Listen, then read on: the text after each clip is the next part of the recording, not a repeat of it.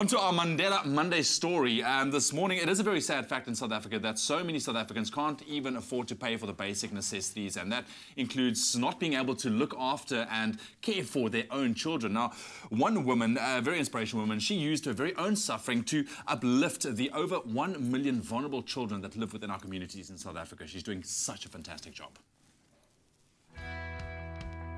I've always believed that any child is a blessing, so when we found many children in need, we decided that they shouldn't be in need, and we would be able to help them.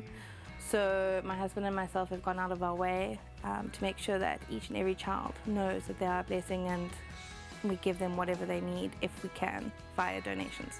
In 2008, Catherine Brinks saw the number of children who go to bed hungry and parents battling financial instability or drug abuse. She decided to take action. I've always loved children. Unfortunately, after 4 miscarriages, I decided that we weren't going to try again.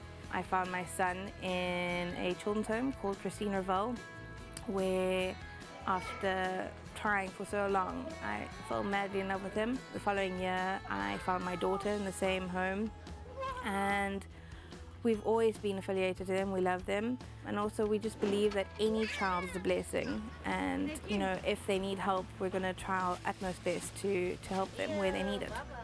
Catherine's NGO Little Brinks helps struggling families with food packages on a weekly basis, as well as distributing donations of clothing, toys and household goods.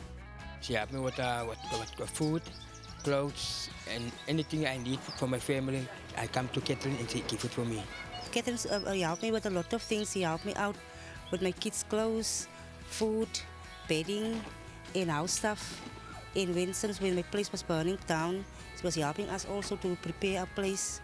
And she helped me with medicine to recover my place, my own. So till now, she gives me a lot of things now. I very appreciate it. The way it works is we first get a question via Facebook, or we get a call saying what they need. We then appeal via Facebook or emails or wherever we know that we can get the items from. Mostly it comes from Facebook, and then straight away the donations go back out.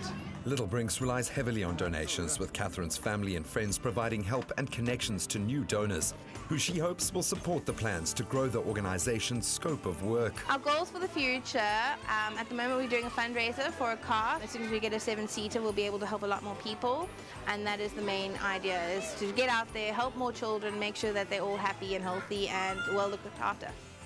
A true inspiration, Catherine believes that each of us can make a difference and collectively bring positive change to families in need.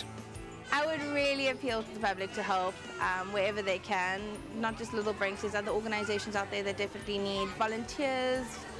If you've got clothes lying around that you don't need anymore, take it down to your nearest place that you know that needs it. Food that you've got lying in the cupboard that's close to expiring, we'll do something with it. Really, anything and everything gets used up. So there is somebody out there that will use your unwanted items that needs it a lot more than you do.